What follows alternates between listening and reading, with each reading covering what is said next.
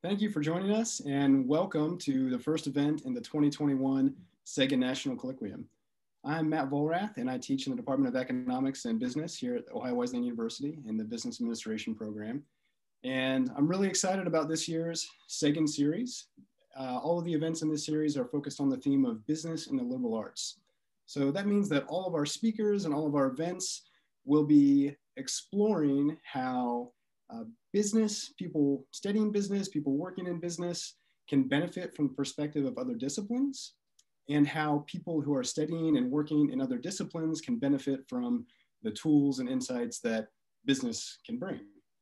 So tonight we have a really great lecture for you from Dr. Robert Lloyd. Dr. Robert Lloyd is an award-winning teacher and researcher in the Department of Management at Fort Hays State University. In addition to teaching management courses, he's led students in travel courses to the Caribbean, South America, and Europe. He serves as the lead consultant for the Management Development Center and regularly provides guest lectures at universities around the world. Dr. Lloyd brings more than a decade of industry experience to higher education. And in addition to private industry consulting, he has also managed his own fertilizer merchandising firm and real estate investments. He worked for 6 years as a commodities marketer for Koch Industries in Wichita, Kansas, spent several summers on the Kenai Peninsula in Alaska as an outdoor adventure guide and manager, and served one season as auxiliary staff at McMurdo Station in Antarctica. He speaks fluent Spanish and conversational German and French. So as you can tell, Dr. Lloyd is a person with a pretty diverse background of experiences and research interests and approaches to what he does in the classroom. So he's a really good fit for this series. And tonight he's going to be talking about how literature can give us a new lens to look at the problems of business and life. So thank you everyone for being here. Thank you, Dr. Lloyd, for making time. And with that, I'll turn it over to you. Well, thank you for that wonderful introduction, Dr. Volrath. My personal background is very much aligned with what I'm going to talk to you about tonight. And that's widening your lens, looking at a bigger picture to see what's possible for your life, how to reinvent yourself. And so I just want to say thank you for the opportunity to be a part of this great lecture series. I was looking at some of the other presenters, and those are some fairly well-known scholars, at least in the management and in our field. So thanks again for the opportunity. I want to start off tonight's talk with a quick story that many of you might be able to relate to. I went to undergrad in the same university that my younger brother did. And I was a senior, he was a freshman. So we kind of had that dynamic going. First couple of weeks in the semester, I'm over at his dorm room and he says, "Can I get you to look at my English composition paper?" This was the very first paper he'd ever written in college. That first composition paper that you write, it's usually the teacher says, "Give me 4 pages of any story you want to tell." And so he basically, he wrote a paper. He said, I just need some feedback. This is my first paper. So I read it, got to him a couple hours later. It said, "Hey, I've got good news and I've got bad news." I said, "The bad news is this is a terrible paper." And I could say that to him in a way that, only you can say to, your younger brother. I said, "But the good news is that you don't have a writing problem." He's like, "What do you mean I don't have a writing problem? You just told me that my paper is terrible." I said, "You have a reading problem." And I went on to explain to him that you cannot invent words in the English language. Most of us don't invent words in the English language out of thin air. We have to emulate what we write, emulate what we read by the way that we write. So transitional phrases, adverbs, vocabulary, all of that happens as you read. And not unlike many of the other freshmen I knew at the time, he didn't want to read, didn't read his textbooks, didn't read his novels. And so I start that story off with the idea that comprehensible input is what is going to bolster you in terms of everything else. It's going to permeate everything else in your life. So I just want to start off with that idea in mind, is that sometimes we have to diagnose the right problem.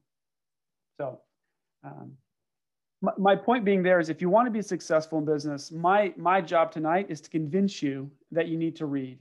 Read anything you can get your hands on. It could be academic press. It could be ESPN articles. It could be business press. It could be CNN, Fox, whatever you want to get your hands on. You need to read. And the reason is that it's going to make you a better person. It's going to make you a better business professional. The challenge for us, though, is that we are completely inundated with opportunities to do everything else instead of read. So my job tonight is to convince you to read more, and hopefully over the course of the next 45 minutes, I'll be able to do that. But my first point is going to be, I want to show you that literature and business are already related. They're already linked. And I want to walk you through a couple of examples where the literature, and by literature, we mean classical literature. It could be popular press, but mostly I'm talking about classical literature, has influenced business. So I want to make the case, first of all, that they're already linked. Second of all, I want you to see how reading and literature can be a part of your reinvention process. And we'll kind of link that back to how businesses reinvent themselves and how you can reinvent your personal brand by reading. And finally, I'm going to give you some practical guidance on what this can do for you. Based on my experiences, I'll cover what the academic scholarly literature has to share about this particular topic. But then I also want to give you some anecdotal experiences of what I've seen it do to my personal life. So if you stick around till the end, I'm also going to give you a bonus. And that bonus is a challenge. And they have to stick around to the end to see it. Okay. Okay, so I want to start off with some of the major works that have heavily influenced the way that we conduct business today. If you look at classical literature, which the basic definition of classical literature there's a standard for it. It has to stand the test of time. It has to change the way we view a particular concept of the world.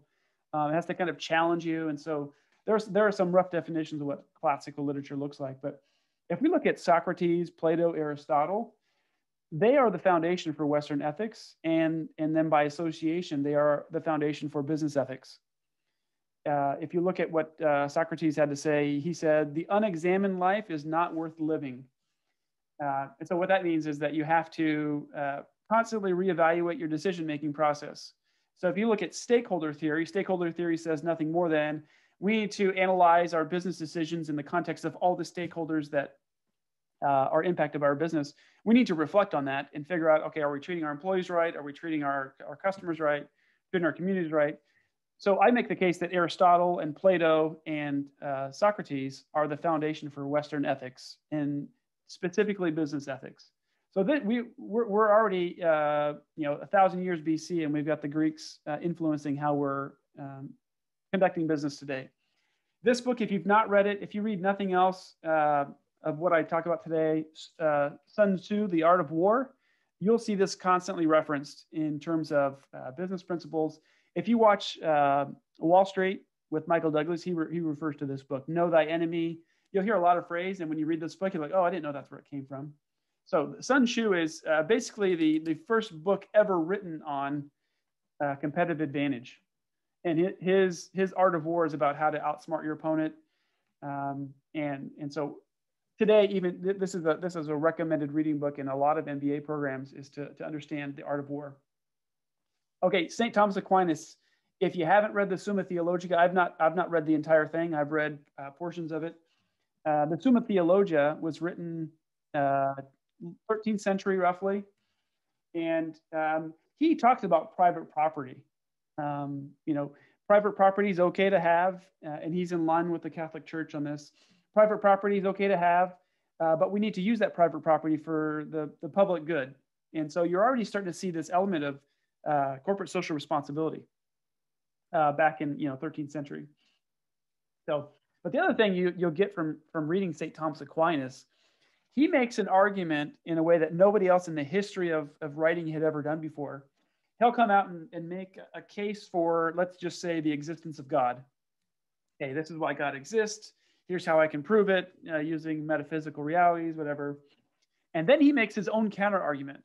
Everything I just said, here's why that might be wrong. And then he makes a final kind of closing argument to his counter argument that kind of quashes all the objections that someone might have. And so St. Thomas Aquinas did two things. One, he contributed to this idea of free market thought. It's okay to have private property. How do we direct those goods? And it certainly influenced the coming centuries. But just the way that he built his arguments, it was brilliant. Um, okay, this next book, The Wealth of Nations, is arguably the most influential book in the history of, let's say, modern business thinking. It is the handbook for capitalism. It is the handbook for free market thinkers.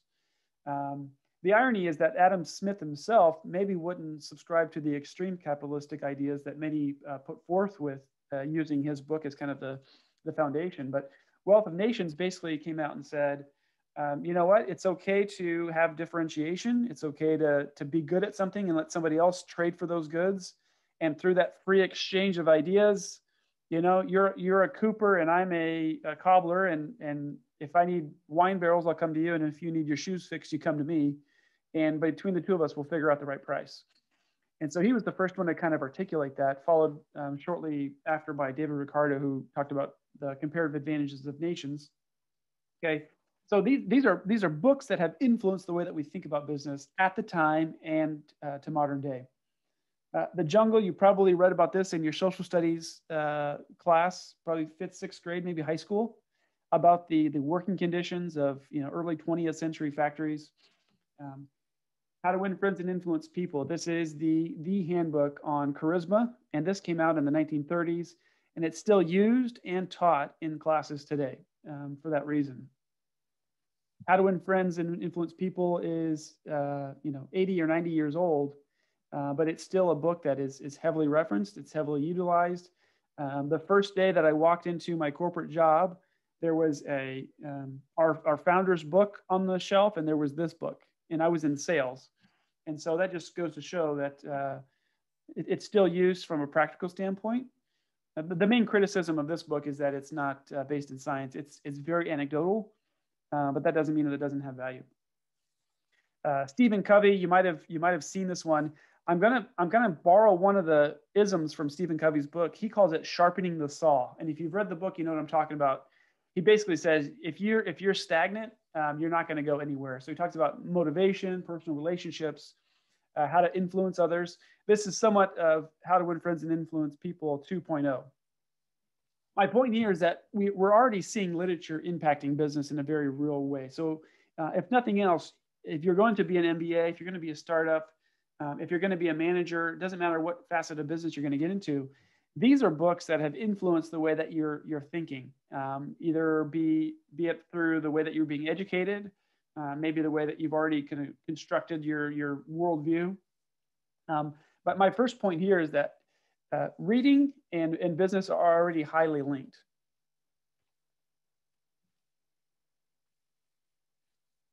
Okay, so the next question becomes, okay, what about the modern influence? I get it that if I'm studying history, these are good books to read. But if you look at the modern CEO's bookshelf, he or she will have many books on their bookshelf. And there was a recent study done by Fast Company that says the average CEO reads 60 books a year. That's more than one per week. And if you think about the job of a CEO, what's the job of a CEO? It's more or less cultivating relationships. They're empowering their other members of the C-level suite to try and figure out how they can be better operationally, financially, whatever it is. They're trying to convince their shareholders of whatever proposal they're trying to do. So they are reading for that reason. Dale Carnegie, from that same book, How to Win Friends and Influence People, says that 15% of your success is through professional knowledge. The other 85 is your ability to express idea, assume leadership, and arouse enthusiasm among those that are around you. So John Ron, who is a famous entrepreneur, corporate CEO, says basically formal education will make you a living, but self-education will make you a fortune. So, and finally, there was also a recent study, this is 2013, so the numbers are probably different, but 80% of millionaires read at least 30 minutes per day for self-education. So there is a modern influence, and there's going to be a wide variety of books that they're reading. My assumption is that they're going to be reading a lot of modern business press ideas, such as Innovator's Dilemma or Freakonomics or any one of these kind of modern takes on seven Friends of Highly Successful People. But they will also be reading classical literature. They will be reading Sun Tzu's The Art of War. maybe Plato's The Republic or Cicero's Orations. But the idea is that they are reading. And we'll talk about those are here in a second, what the benefits of those are.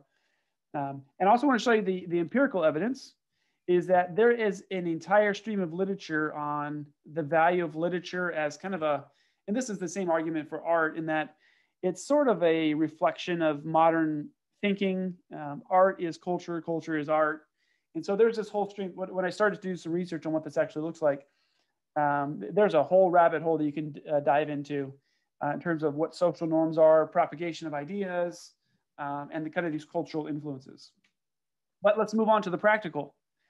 Reading, and this is specifically literature, classical literature, reduces mental stress, okay, improves self-reflection. So most people who are reading books are probably trying to identify with the characters. You know, if you were in this particular situation, what would you have done differently? How would you react? So self-reflection, which is one of the main things that you should get from it, okay? It will expand your vocabulary. And Mac 2018 found that it also strengthens your ability to reason, rhetorical arguments. So back to St. Thomas Aquinas, if you read St. Thomas Aquinas, if you do nothing else, borrow St. Thomas Aquinas's metric or framework for how he builds an argument. So the scientific literature, the scholarly literature is showing that there actually is some immense benefits, and this is just scratching the surface. But I also wanted to show I wanted to show you the historical backdrop for what literature has done for business. But I also want to show you what the modern influence is on reading good books.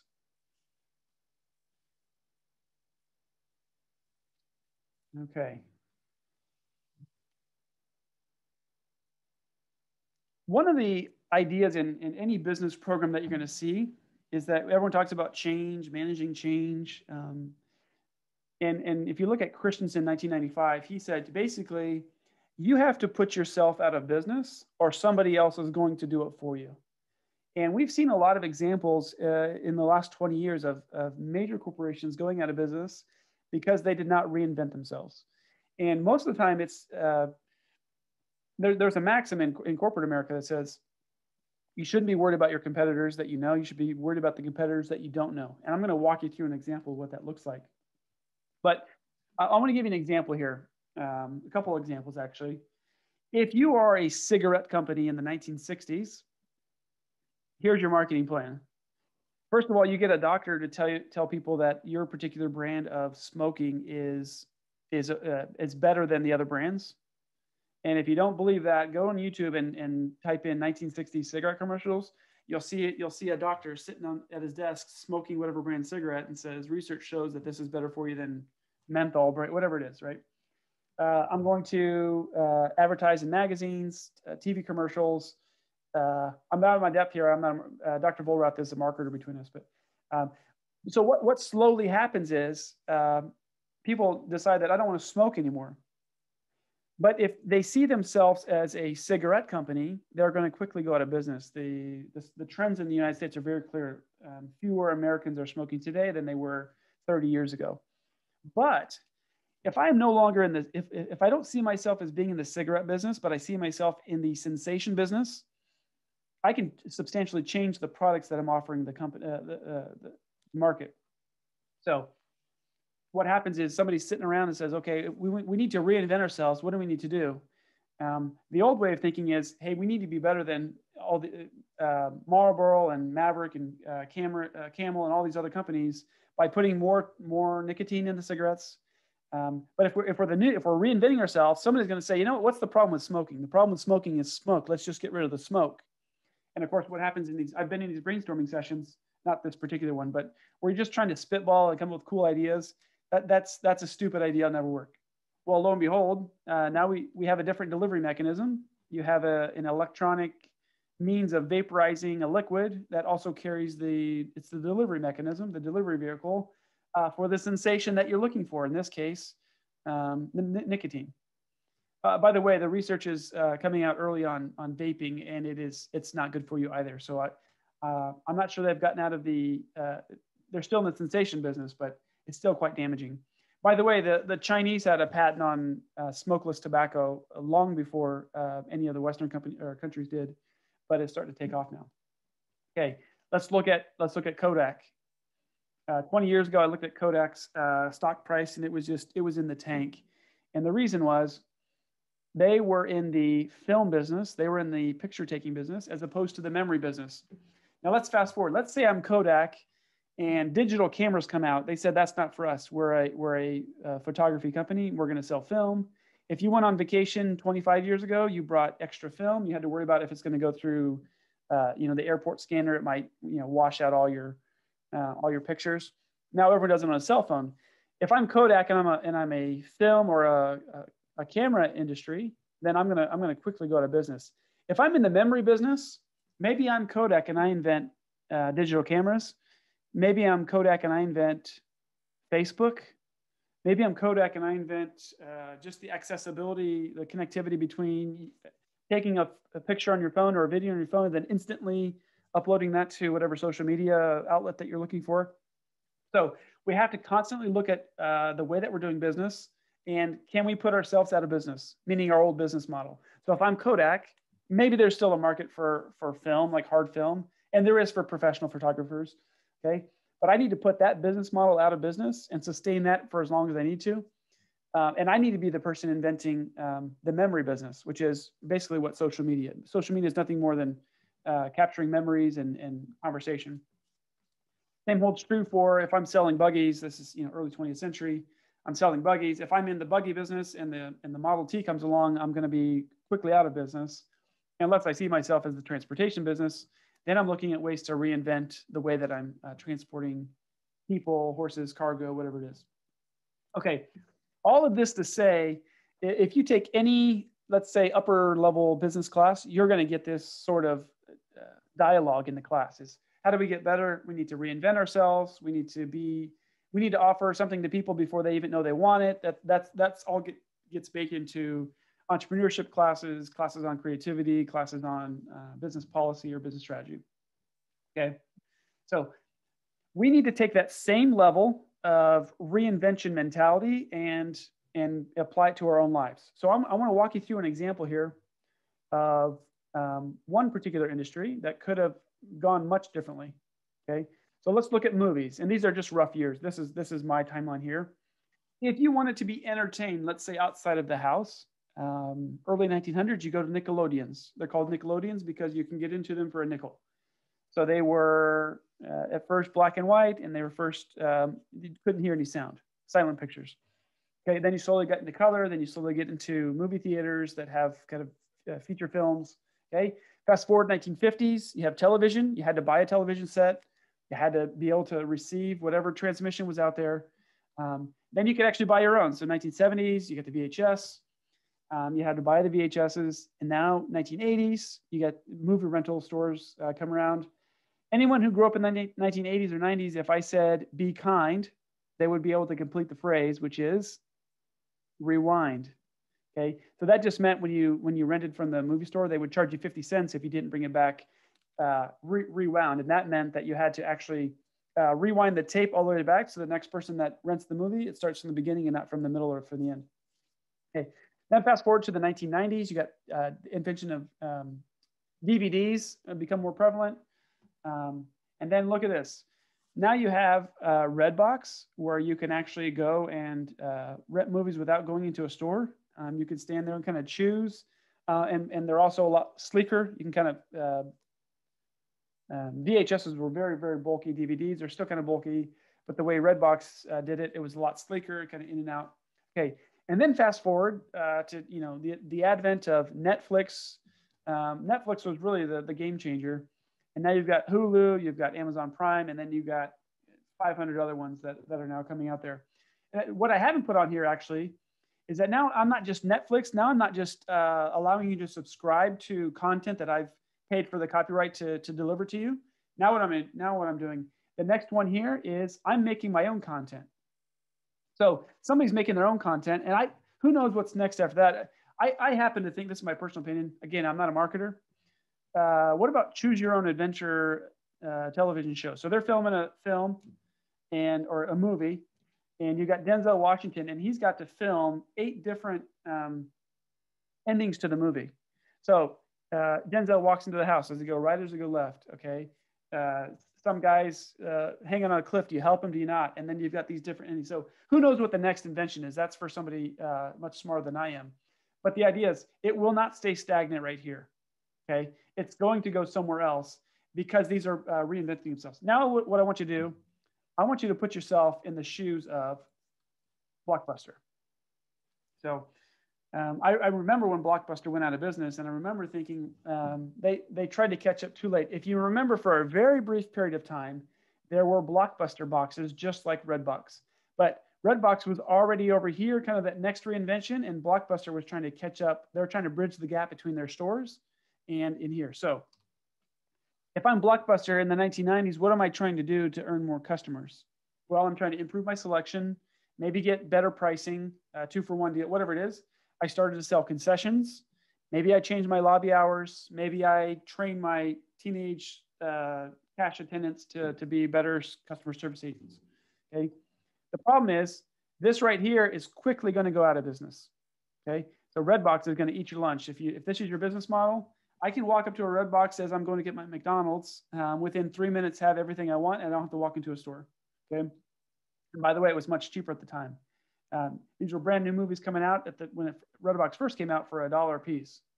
So they're a lot higher than that. Okay. So here's my point. If you don't reinvent yourself, somebody else will reinvent your business model, and you can be along for the ride, or you can choose not to. Blockbuster chose to go out of business by basically not reinventing what they're doing. Okay. We need to be doing this exact same concept on the personal level. So think about your skill sets as you go through life. Okay. 0 to 1, and this is all general. So if I've got parents out there, we can challenge this. But you learn to walk, talk, crawl, and smile.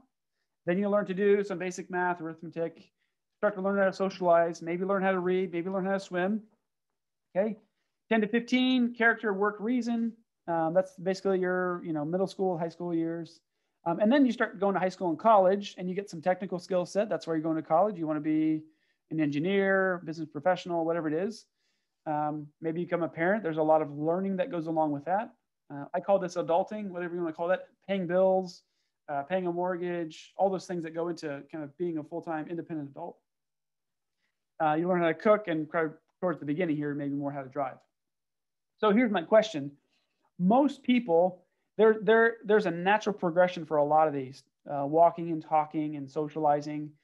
There's a purpose for some of these other ones, technical skills, adulting, driving, okay? Most people that you and I know, they kind of stop with their learning, and it kind of stagnates. So that means that we are essentially, ostensibly doing exactly what Blockbuster is doing. We are not reinventing ourselves, okay? So there are other things that you learn as you go through life. If you get a doctorate, you're going to be out to here 35, 36, still in this technical ability, and then you can start your career. So advanced technical understanding. So whatever industry you're in, if you're in marketing, you get really good at social media delivery, point of purchase, all the things that are technical about your job. You're going to continue to learn how to do that. You're going to get really good at it. Okay. Advanced parenting. That's learning how to raise a teenager. You learn how to take care of a home. Everything I know about how to work on my home, I can go onto YouTube. Hey, I got a clogged sink. What do I do? Same thing for auto care. So you kind of learn these as well out of necessity. So when I talk to my students, I tell them the single most thing that differentiates you from somebody else is your ability to learn and your ability to want to improve. Okay. So lifelong learners, by the time they hit 35, they're done with their professional schooling. They're kind of done with the early years of probably child rearing. And they're like, you know what? I'm still not satisfied. I'm not really satisfied with my level of learning. So maybe they take on a foreign language. Maybe they take on a technical hobby. Maybe they want to learn how to do computer programming or make a side business. Maybe they're really into the dynamics of local, state, federal politics, right? That's kind of a skill set to kind of interpret all that. Maybe they like to travel. I say that's a skill set. If you were to ask me the 3 most impactful ways of learning, I would put travel number 1. I'd put reading number 2, and I'd put formal education as number 3. Okay. Some people, lifelong learners, will choose this last option. And this is by no means comprehensive. This is the list that I've kind of seen predominantly in my peers. Okay. Those that are engaged in reading in meaningful ways, you will reinvent yourself. And that's what we're going to talk about here in the last half of this talk. Okay, so I want to walk you through an example of that, because if you don't stimulate your brain, it will digress. When I first went to Antarctica, I was a janitor in Antarctica, and for 5 months I did nothing but clean toilets, clean gymnasium, clean the dorms, whatever. And my brain I had zero intellectual stimulation, right? I remember sitting down to do a crossword puzzle. One of my friends had a crossword puzzle, and he said, "Hey, can you help me with this?" I was like, "Yeah, sure." And I looked at the question, and my brain like stutter stepped for like a nanosecond, and it was so real that I recognized that lapse in my ability to make the connection. So I finally answered it, and I was like, "There's something different about my brain." So there was some level of atrophy that happened in my brain because I was not constantly stimulating myself. And this was in between my first year of my MBA and my second year of my MBA. And I kind of checked out anyway. But if you don't stimulate your brain, you will experience atrophy in the way that your brain operates, and you'll become stagnant in the same way that, if Blockbuster doesn't change their business model, they become stagnant. Okay, so how does reading lead to a reinvention of who we are as individuals? The first case I'm going to make is that it impacts your ability to be creative. The second way it impacts your ability to be practical. And I'll walk you through both of those.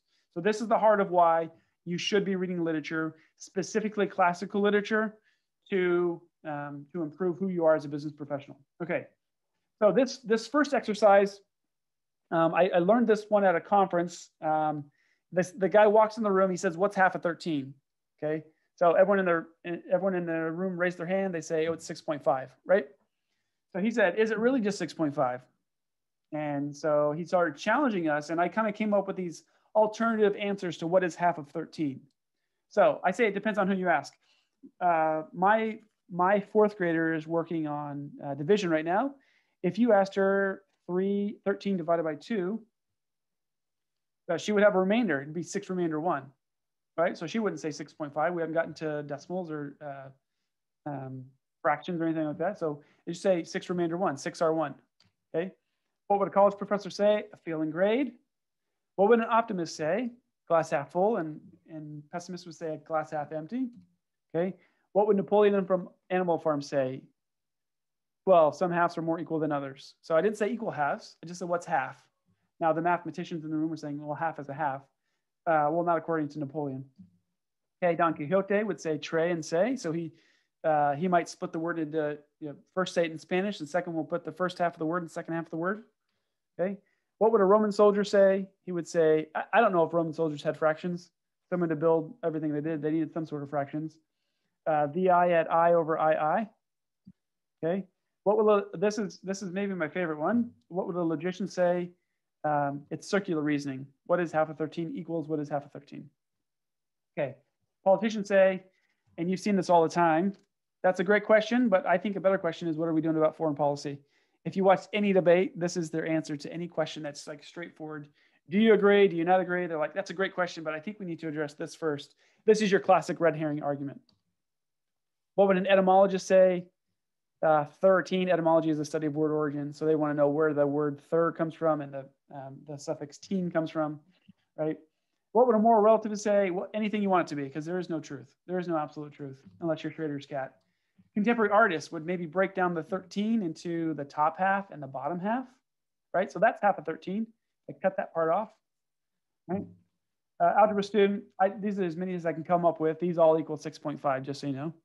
So this represents 6.5. This represents 6.5, right?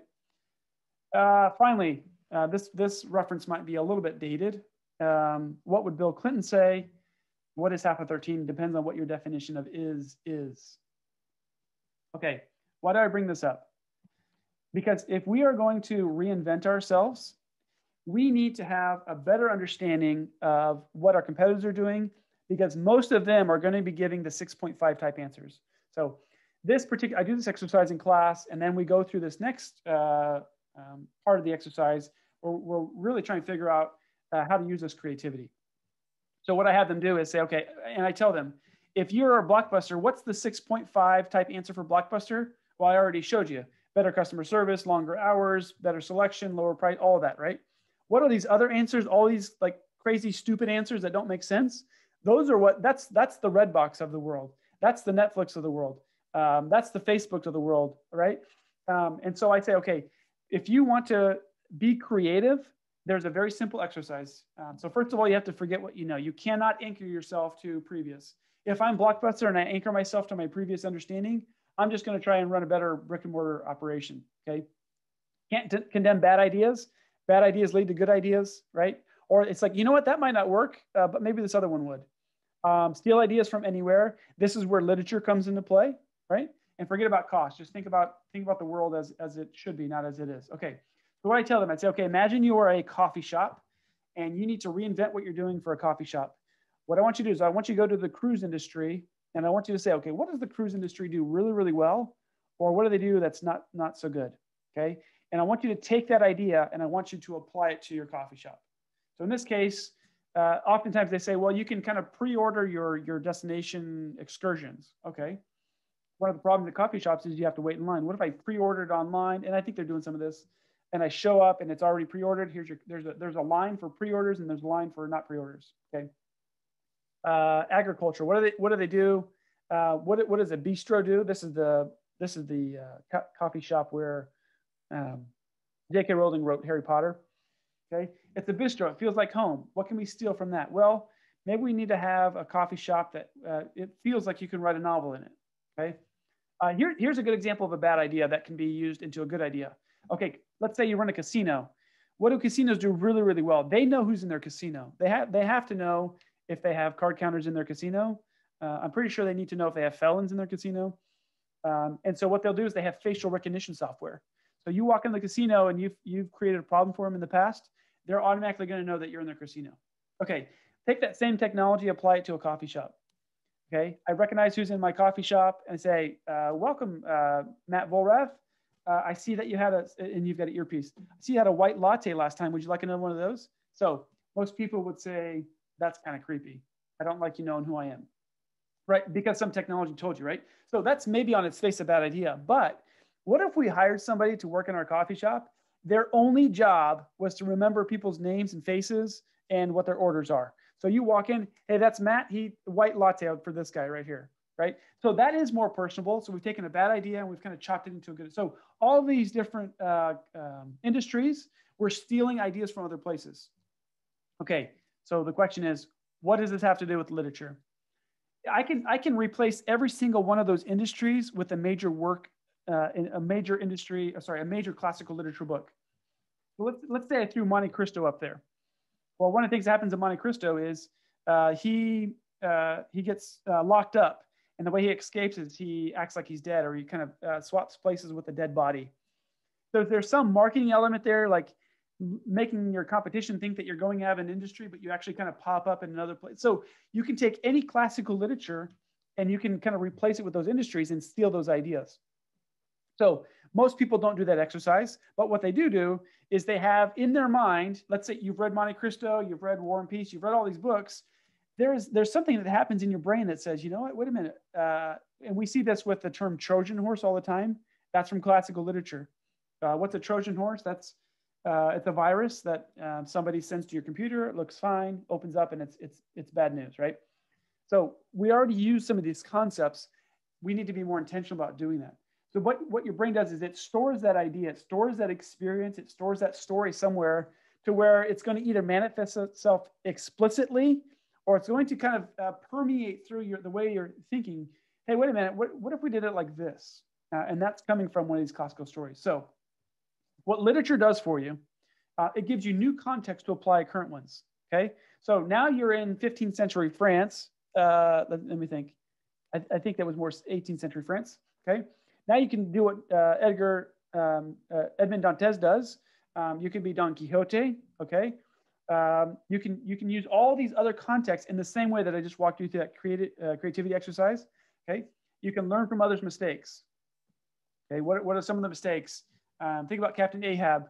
He commits his entire organization to a failing cause. And it happens to ends in ruin, right? So the idea of sunk cost, you can learn from others' mistakes. Provide you cultural insights.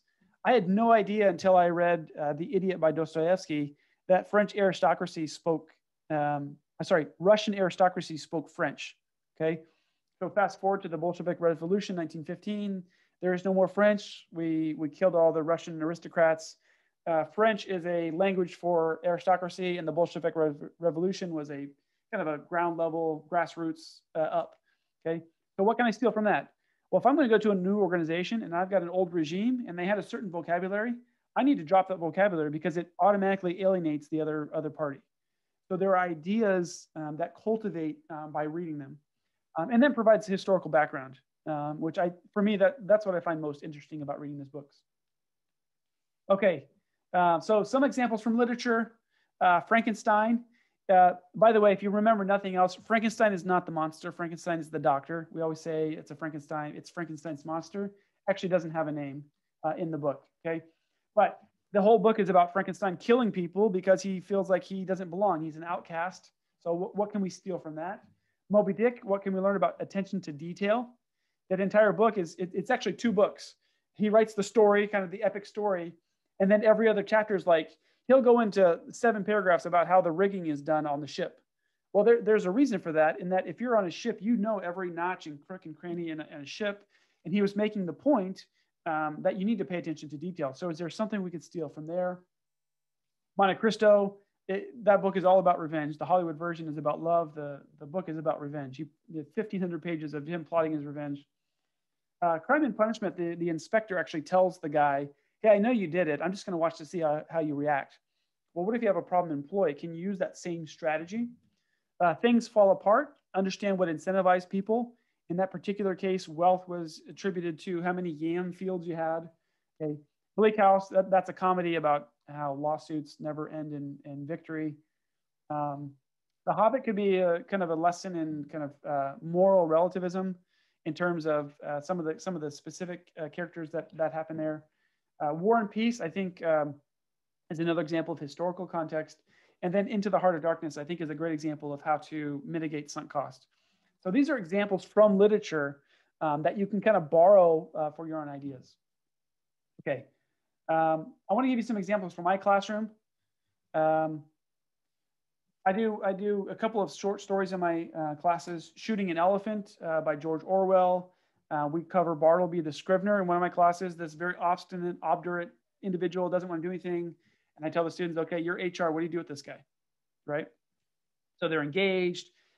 Fort Hays State, where I teach, is we're still a liberal arts, and this is kind of the culmination of those liberal arts. Is we got everything kind of coming together. In my culminating class, which is Management 650, it's a business strategy class. I kind of give them the same idea that you've got to reinvent yourself, and I give them an option of 7 or 8 different projects they can work on. One of which is to read 2 of the greatest novels of all time. Okay. For that same reason. So I incorporate this into my classroom, but I want to give you some practical insights into what this does. This is all anecdotal. It's going to increase your vocabulary. You will learn new ways to express yourself. Okay. Second thing, linguistics. If you're learning a foreign language, you will have what the Germans call we call it mnemonic devices. They would call it Eselsbrücke, and that just means basically associations with the words. So let me give you an example. Jewelers have a magnifying glass that they look at diamonds and gems and everything, right? That's called the jeweler's loupe, L-U-P-E, right? The word in French, German, and Spanish for magnifying glass is lupa, which means magnifying glass. So if I see the word jeweler's loupe in one of my books, and I'm trying to learn French, I'm like, oh, loupe, I know that. That's jeweler's loupe. Okay, you'll become a better conversationalist. If you are on a plane for 4 hours with somebody and they're from Russia, and you have read Dostoevsky and Tolstoy, you have at least something to talk about. Okay, we talked a little bit about the stimulation, the cultural knowledge. Here's an example of a writer. So the first sentence, we tried a few things, couldn't quite get that stuff out of there. So this might be something you write in an email to your boss or to an operations person. We employed several extraction methods, but could not quite remove any of the residue or remaining material. Substantial difference in those 2 sentences based on the vocabulary that was used. Okay, so if nothing else, those practical skills are there. So first practical suggestion I have is read to learn. When you're reading it, don't just read it for entertainment. Combine reading and traveling. Could you go to Russia and read Dr. Zhivago before you go? or read Arabian Nights before you go to Morocco. Love in the Time of Cholera, like when you go to Colombia, right? Listen to audiobooks. You can multitask. If you're driving, audiobooks are a good way to do it. I like to buy my books so I can write in the margins. When I was an undergrad, I used to buy books and write new words I hadn't seen before. And you've got to give up something else to do it. So I suggest stop watching Netflix if you really want to improve your skill set. Okay, here's your bonus. I want you to find the greatest novels of all time, and I want you to read them in the course of 1 year, 5 years, or 10 years. And it can be done in a year. And I'll show you an example of that. Here's the list that I used, and there are several lists out there. So look, War and Peace, Infinite Jest. Some of these are, they're going to take you a week or 2, 3, 4 weeks to read. But some of these greatest novels of all time, you can read 3 or 4 of these in a single day, right? So it's not as daunting as it sounds, but I promise you, if you read the 100 greatest novels of all time, it will change your life. It'll change the way you communicate. It will change the way you see the world. It'll change the way that you solve problems. So that's your bonus challenge at the end. So last, I kind of want to end with this quote right here. And that is, fear the man of one book. So most of us are focused on what's right in front of us. If we have one book, we don't have perspective. We can widen our lens by reading more and understanding how historical and cultural practices can be applied to our own lives.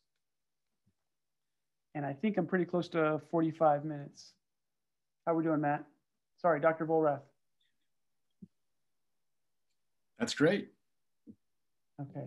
We still have some time for questions. Okay, I wanted to leave time for questions. So that was a lot for 45 minutes. So fire away, and do we have anything in the chat right now? Okay. So if anybody has questions or comments, feel free to share those in the chat.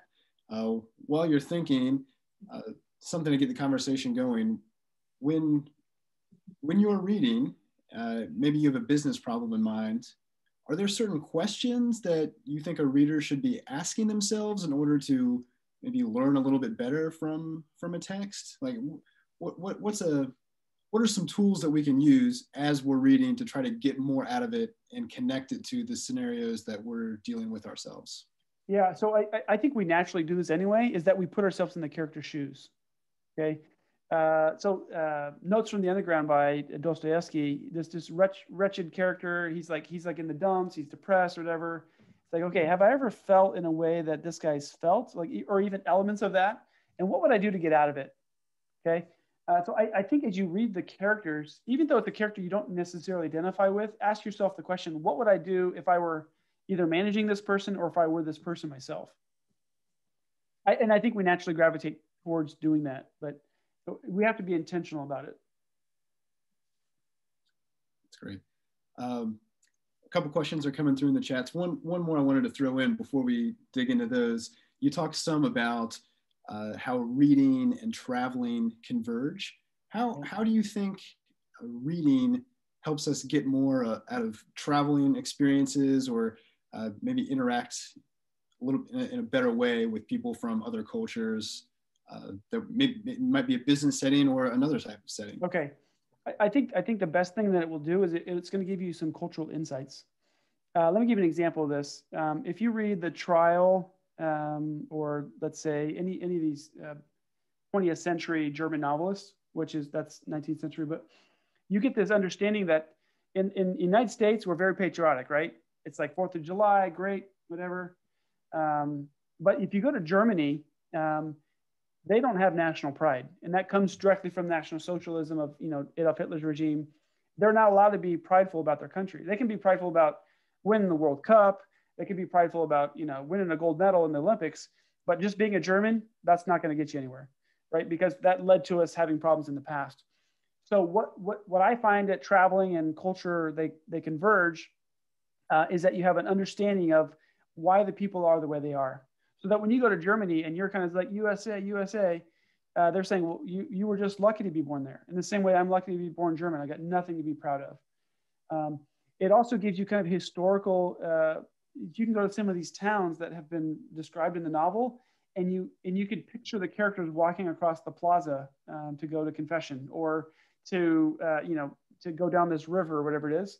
I just find it really cool to be in a place where you can picture the characters and then kind of vicariously yourself in those particular situations. So we have several requests for you to share a list of novels that you've been reading through, and if that's something that you'd be willing to do. So can I email that to you? So this isn't, so full disclosure, this wasn't my list. There are several out there. This was put together by a group of librarians, but it has a, it does have all the page. I kind of prioritized it based on the page numbers. I kind of had a game plan for the year. I needed to read roughly 12 books a week, or sorry, 12 books a month. And I can kind of tell you, okay, it's going to take me 3 weeks to read these 4 books, but I can kind of catch up the next month. But I'll share that to you, or share that over. I'll email it to you, and we can email that out. Okay, and thank you very much. And yeah.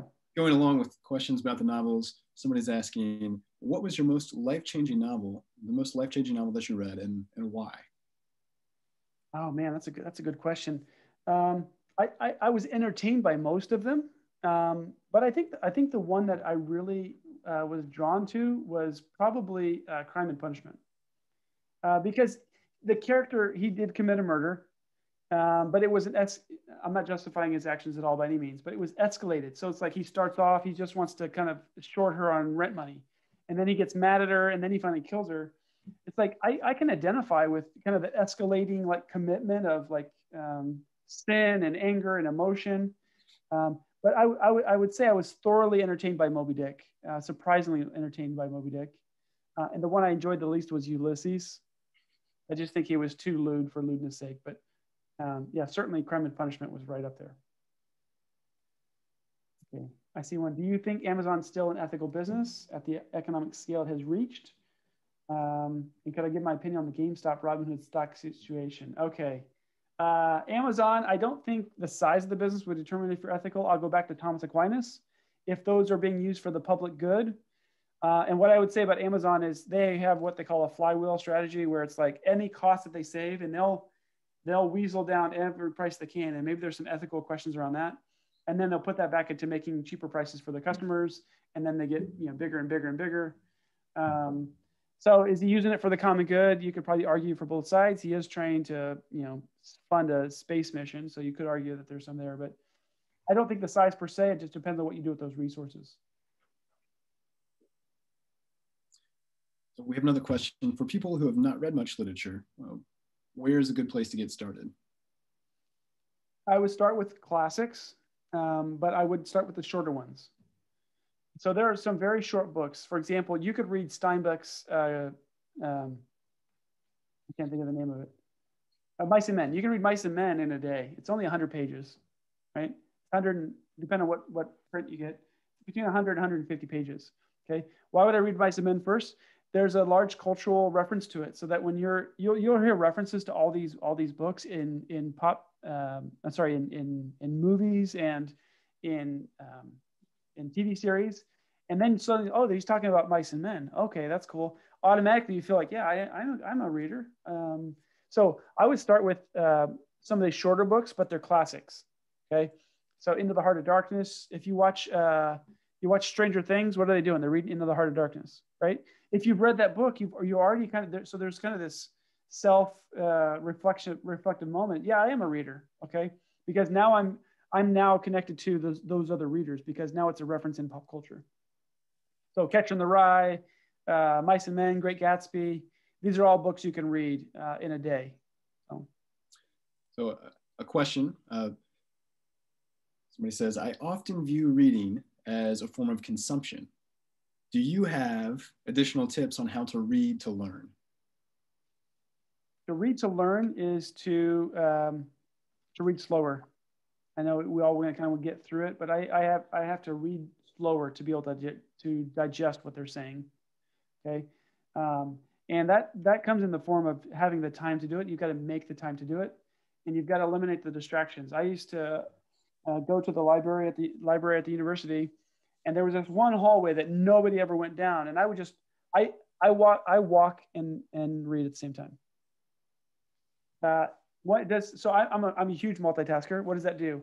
If I read for an hour and I'm walking the entire time, guess what? I just walked 3 miles, and that means I burned 300 calories. So that's that much less time on the treadmill or walking outside. If I have to drive to work and I drive 30 minutes, I can knock out Great Expectation in 2 weeks by just driving to work. So you have to be able to do it. You can do it while you're multitasking, but you have to be able to concentrate. So you can't be doing homework and listening to Great Expectations at the same time. But you can be doing something that's a little bit more rote, like walking or driving, and listen to it for that reading purpose. And then, of course, you have to try and put yourself in the character's shoes. There's a great novel by Tolstoy called The Gambler. And basically that book is about kind of, he wins money and then he kind of becomes rich, but then he like wastes it all away. And it's like, okay, I've been to casinos. I've been in that situation where I kind of won a big hand. I kind of get a little bit cocky and then I lose it all. So you have to find a way to identify with the characters.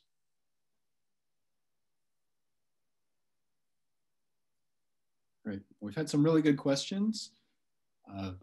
We've really enjoyed this talk. Thank you so much for making time. If there's any other questions, now is your chance before we bring tonight's program to an end. Otherwise, we'll close here. Say thank you, Dr. Lloyd, for making time to talk with us. And thanks for sharing a new way to think about literature and reading and turning that into something that can help us improve ourselves, be a tool for self-reflection, be a tool for finding competitive advantage in business. Hope everyone got something out of this lecture, and the resources that we were discussing, I'll be sure to share those with anyone who registered for this session tonight. So thank you all for joining us, and I hope you'll take some time to get acquainted with the other speakers that we have coming up in the Sagan series. We have a really good lineup touching on all sorts of different topics, and whatever it is that you're interested in, I think there's something there for you.